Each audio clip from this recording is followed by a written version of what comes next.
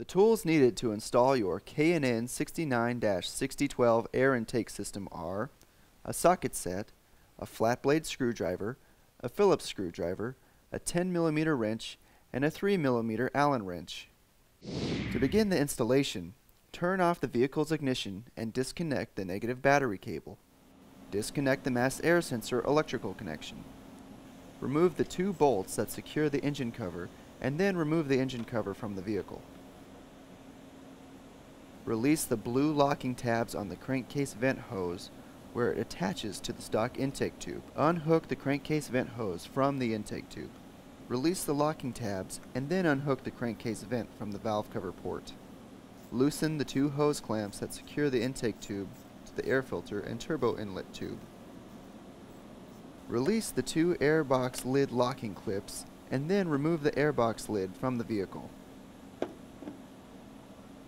Remove the intake tube from the vehicle. Next, remove the 2 bolts shown and then remove the front airbox mounting bracket from the vehicle. The bolt that secures the bracket to the core support will be reused in a later step. Unhook the fresh air duct from the airbox and then remove it from the vehicle. Remove the lower airbox from the vehicle. K&N recommends that customers do not discard their factory air intake. Remove the 2 airbox mounting grommets. Cut and remove the small piece of tape securing the mass air sensor harness.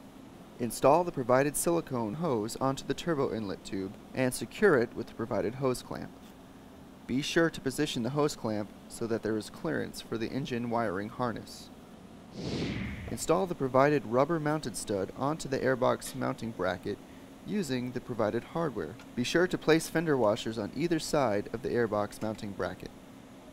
Next, install the provided edge trim onto the heat shield. Some trimming will be necessary. Install the heat shield mounting bracket onto the heat shield and secure it with the provided hardware. Install the heat shield into position on the airbox mounting bracket, then secure the heat shield with the provided hardware.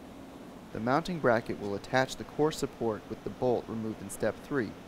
Be sure to use a fender washer to attach the heat shield to the airbox mounting bracket. Remove the screws securing the mass air sensor and then remove the mass air sensor from the upper airbox. Install the mass air sensor into the K&N intake tube and secure it with the provided hardware. Install the provided NPT fitting into the K&N air intake tube. Install the tube mounting bracket onto the K&N intake tube. Remove the pop-off valve cover upper mounting bolt. Install the K&N intake tube assembly into the silicone hose at the turbo inlet pipe and align the bracket with the pop-off valve mounting location. Be sure to place the provided spacer between the bracket and the pop-off valve. Secure the intake tube with the provided hose clamp and hardware. Install the provided crankcase vent hose onto the NPT fitting in the K&N intake tube and then attach the open end to the valve cover port. Reinstall the engine cover and secure it with the factory bolts. Install the K&N air filter onto the intake tube and secure it with the provided hose clamp. Reconnect the mass air sensor electrical connection. Reconnect the vehicle's negative battery cable. Double check to make sure everything is tight and properly positioned before starting the vehicle. After 100 miles of driving, check the nuts and bolts and retighten if necessary.